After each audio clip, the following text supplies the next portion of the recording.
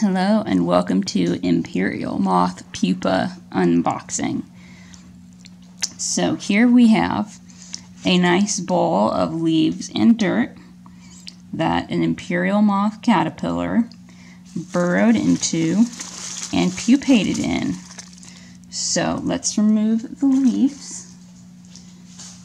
And one thing I want to mention is, so this is the bowl of dirt. And our moth friend, I don't know if you can see it, but he's right in here. And we gotta dig through all of this to get him out. So, how are we gonna do this? We're gonna have to make a mess. That's fine. Gonna have to go off screen a bit. Dump out some of this.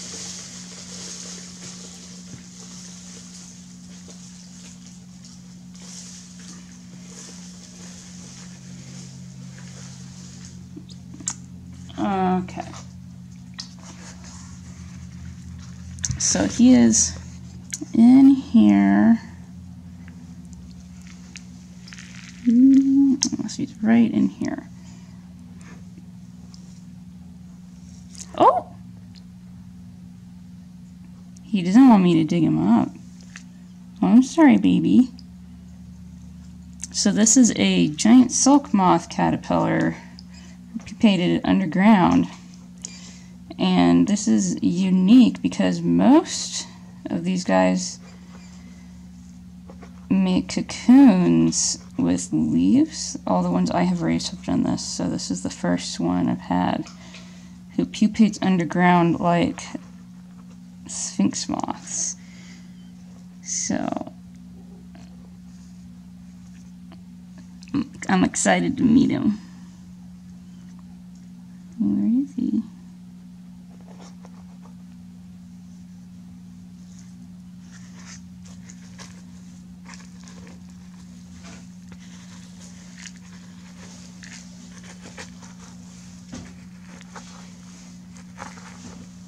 Usually when they do this, they'll make a cocoon that's basically just a cave.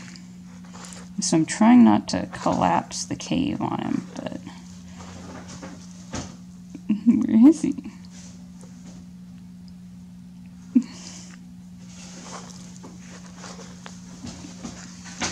Did I already collapse? Maybe I did. I know. Oh, here he is. Here he is. Can you see him? He's right here. He's right here. Oh, he's big and fat. Look at him.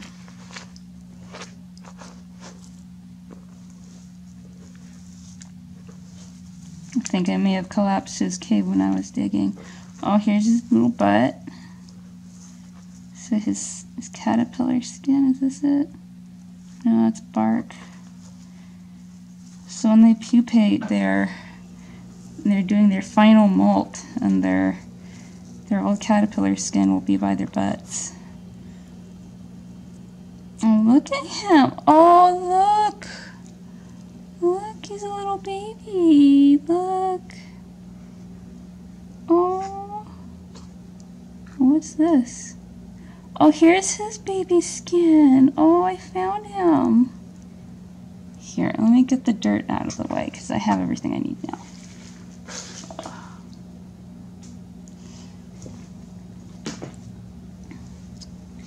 So here is his old baby clothes. It's covered in dirt now, but you can see here's his baby face. He's a big caterpillar and he's covered in hairs. And oh, he's got some dirt on him. He's heavy. You can't see how heavy he is, but he's heavy. Oh, he's sticky too.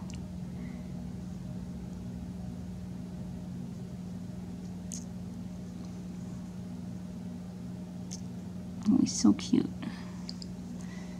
So here's, oh, he's wiggling still. So here's his face. Right here. Yeah, here in frame. So his face is right here, and you can see his little arms and legs, and then his wings, and then his abdomen is right here, and he's moving around. So pupas are not a form of hibernation. They're still alive, they're still active, but they make their cocoons and they dig underground and they do things like that as a way to protect themselves while they're in this vulnerable state. But it's easy to think of them as being hibernating just because of that, but a lot of pupa will still move and be very active and wiggle and scare you. So don't think that they're totally inactive just because they are weird shell things without legs. They kind of do have legs, they're fused. So one interesting thing is when you watch a caterpillar do its final molt and turn into a pupa, all of the features you see here, like the wings and the legs, they are individual features. They just fuse into the pupa while it's hardening. So it's easy to think that the pupa doesn't have legs, but it does. They just have hardened and fused into the shell to protect the developing adult parts.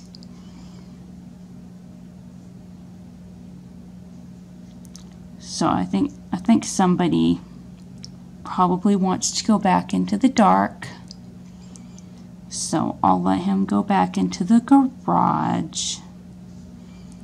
But I thought you guys would like to meet him. He is very heavy. You can't tell, but he is heavy.